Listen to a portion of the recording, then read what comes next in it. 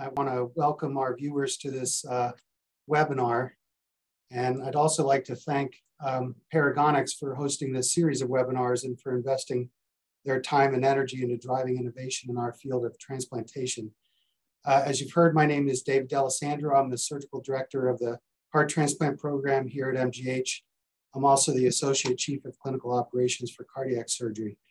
I'm going to give you a brief review of some of the impacts that the allocation changes had on the US heart transplant practice, and then a brief summary of some of the specific effects that we've seen on our program. As this audience knows, the heart allocation policy for adult heart transplant in the United States was changed by the Organ Procurement and Transplantation Network effective October 18th, 2018. The new system was designed to improve access to donors for those patients that were most at risk of dying, partly by providing broader sharing of donor organs. We went from a 3-tier system to a 6-tier system with more granularity. In February of 2020, the OPTN published this one-year monitoring report. What they found in comparing data from right before to right after the policy change was not necessarily unexpected. As you can see, the number of organs procured from a center's donor service area dropped by almost half. Those organs procured from Zone A, which is less than 500 nautical miles away, nearly doubled. Those procured from Zone B, which is between 500 and 1,000 nautical miles, nearly tripled.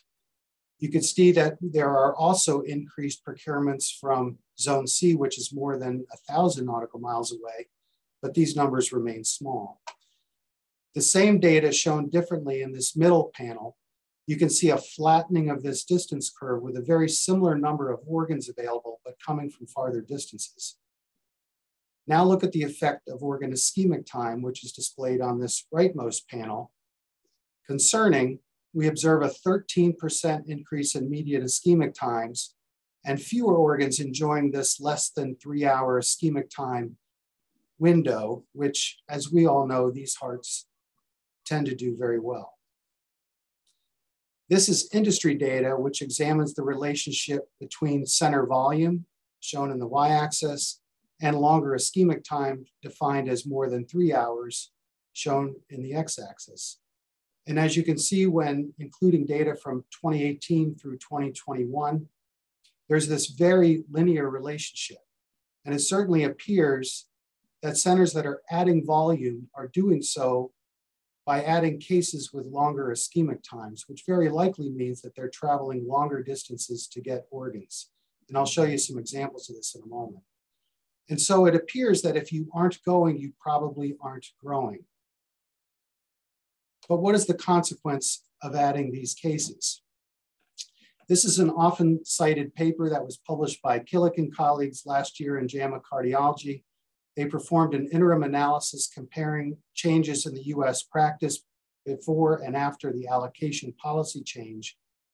And in their analysis, they found, yes, waitlist mortality did in fact go down, which was the design of the new allocation system. But our recipient profiles also changed.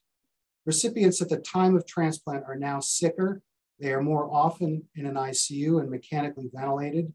They are almost 4 times more likely to be supported with a balloon pump and 5 times more likely to be supported on ECMO at the time of transplant. And they are considerably less likely to have a durable LVAD. Despite these higher acuity recipients, our travel distances have gone up almost 80%, resulting in an average organ ischemic time that is now 37 minutes longer. And strikingly, the post-transplant survival was reduced in their analysis, and this finding remained even after risk adjustment. Well, that is the aggregate data, but what is happening at the individual centers? My good friend Ash Shah and his group recently published their results at Vanderbilt, which I believe is currently the largest heart transplant program in the US. They compared their pre and post allocation change, roughly 90 patients in each group. Again, we see a nearly 3-fold increase in ECMO. They don't report their balloon pump use, but you can see that their VAD-supported patients are down 30%. And they have cut their waitlist times almost exactly in half, which again is the design of the allocation change. But how have they done it? They've done it by traveling further, almost 40% further than in the previous era. And now looking at the recipient data, you can see that their average bypass times are longer. The warm ischemic times are a bit longer, perhaps reflecting higher acuity patients or more difficult operations. And the total organ ischemic time was just under 3 hours, is now 37 minutes longer on average. Is this clinically meaningful? Their data suggests that it is. All of these clinical metrics are trending in the wrong direction. But most strikingly, their incidence of severe PGD has gone up nearly threefold. 30-day and 1-year mortality are not statistically different, but perhaps this is only because their numbers are not sufficient to power this. But it certainly looks to me like a clinically meaningful difference. And so to summarize their data, they see a significant increase in travel distances, a corresponding significant increase in total organ ischemic time, now averaging more than 3 hours, and a concerning and statistically significant uptick in severe PGD. And so in their words, changes in heart allocation resulted in shorter waitlist times at the expense of longer donor distances and ischemic times, with an associated negative impact on early post-transplant outcomes. Here's another similarly sized US transplant program comparing their pre and post-allocation change data, roughly similar sized cohorts, 80 and 90 in each group. Again, we see a large increase in the use of temporary MCS with a 5-fold increase in the use of balloon pumps. Their average organ ischemic time increased by 26 minutes. What is the consequence? Well, it's not certain, and these numbers are not statistically significant, but in this small sample size, they appear to be experiencing more overall PGD and more severe PGD. Well, what's the clinical significance of PGD and what causes it? Last year, the group at Pittsburgh published this analysis in SIO. They looked at nearly 450 patients transplanted at their institution between 2005 and 2017. Previously, ischemic time of less than 4 hours have been considered safe, and a longer than 4-hour ischemic time is a known, often cited risk factor for PGD. In their retrospective analysis, the overall incidence of PGD was 16.5%. They found that each 10-minute increase in organ ischemic time was associated with a 5% increase in the odds of PGD. And in their patients, PGD was associated with a marked increase in hospital mortality, which is apparent in this Kaplan-Meier survival curve. And so in their words, in referring to PGD, quote, our data identified increased ischemic time as the most important risk factor. Small incremental increases in ischemic time were associated with increased risk of PGD, end quote. And so it's not just the more than 4-hour ischemic time organ that we need to be concerned about. Well, MGH has not been spared from these changes, and the effects on our practice have been similar. Here are the changes we have observed in the in-region versus out-of-region organ acquisitions, comparing 2017 and the most recent year.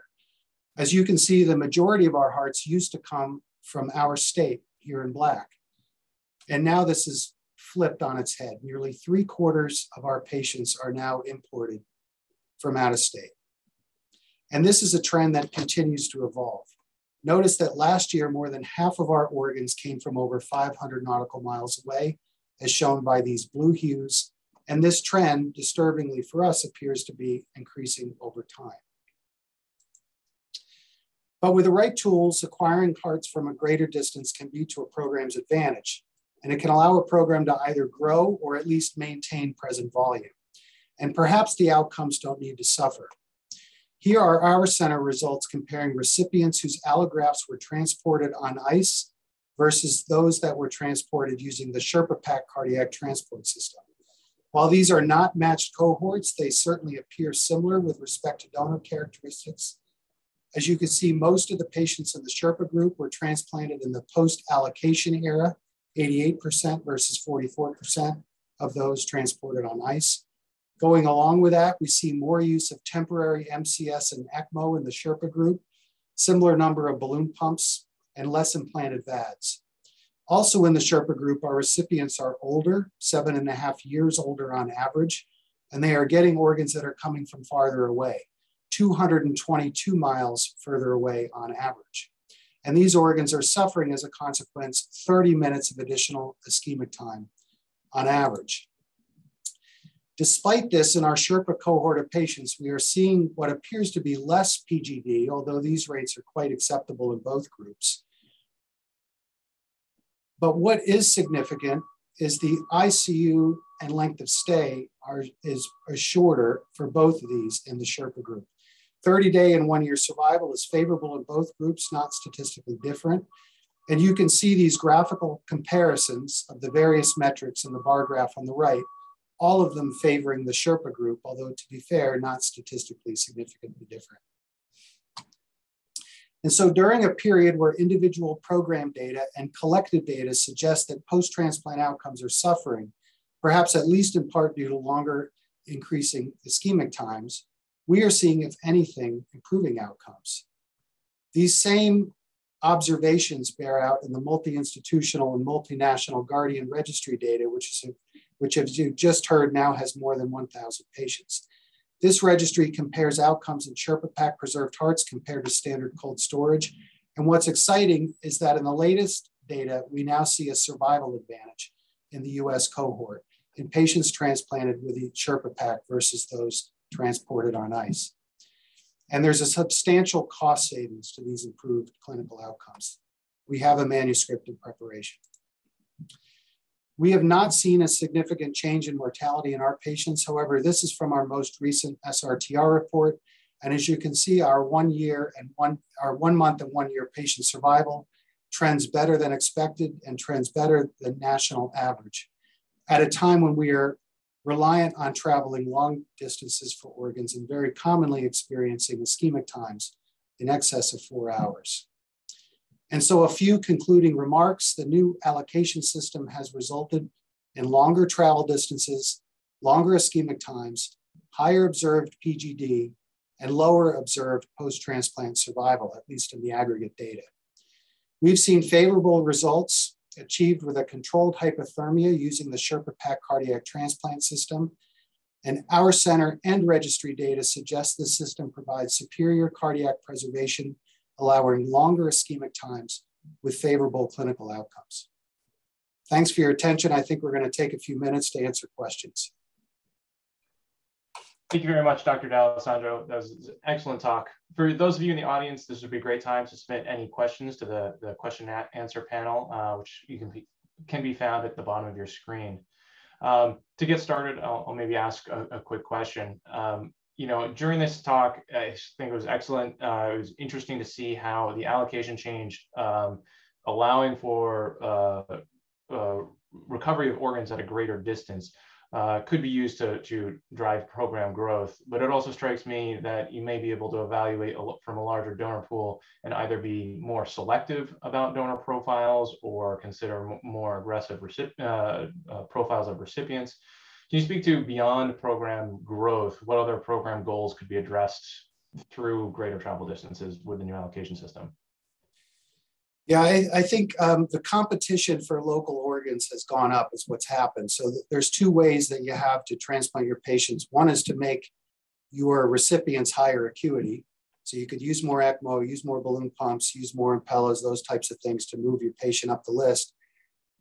Or you can travel further to go get those organs. But as you can see in our experience, and everyone around the country is seeing the same thing, you don't have your choice of local organs anymore. They're getting picked, especially if you're close to New York and big regional centers. They're swooping in and taking all those organs. So to maintain volume, and certainly to grow volume, you got to go further. So there's ways of doing that. We're going to hear some other presentations on this webinar of how to do it. But we've gone, we've gotten less concerned about those more than 4 hour ischemic times. In our experience using the Sherpa system is that it protects those hearts quite well. And so we've not had problems extending our travel distances as I've shown you. that we just got a question in. Did you include DCD hearts in that Guardian data you presented in your data? Yeah, the answer to that is no. This is ex vivo perfusion is not in Guardian, at least right now. It's a repository for hearts using the Sherpa. Now, Michael may say differently. It could be that, you know, some of the DCDs are going on Sherpa and that data is going in there. But the data that we've submitted and the data that I've looked at in Guardian is only standard brain dead donors transported on the Sherpa system versus ICE. Is that correct, Mike? That's correct up to this point, but we'll be hearing from Dr. Urban from Nebraska, who's starting to work on DCD hearts with Sherpa Pack. So that may change in the near future. We also had a question, and I'm curious your answer as the principal investigator for the U.S. principal investigator for Guardian. Now that it's up to 1,000 patients, we do get this question from time to time about a randomized trial. I'm just curious, comparing the volume that of patients and power that we're being able to achieve with Guardian versus randomized trials, which generally have more limited numbers. How do you see that? And I think also one of the challenges there we've heard from other past webinars is equipoise. Yeah, for a lot of our investigators. I think that the time for a randomized trial for this may have passed. As you know, to do a good randomized trial, you have to have equipoise. And to show a difference, you're probably going to need to include only those that are longer ischemic times. I don't think I any longer have equipoise in that. I did when this first came out. I would have been very happy to submit patients to a randomized trial. I don't think I would anymore, at least for longer ischemic times, and it may not make a difference for the shorter times. I don't know, but I think the best we're probably going to get at this point is registry data. And the registry data is pretty compelling. And the more data that comes in there, the more compelling it is that there is a difference. Excellent. Thank you very much. I really appreciate your talk. I think we'll move on in respect of time to Dr. Shudo, Yasuhiro Shudo from Stanford University.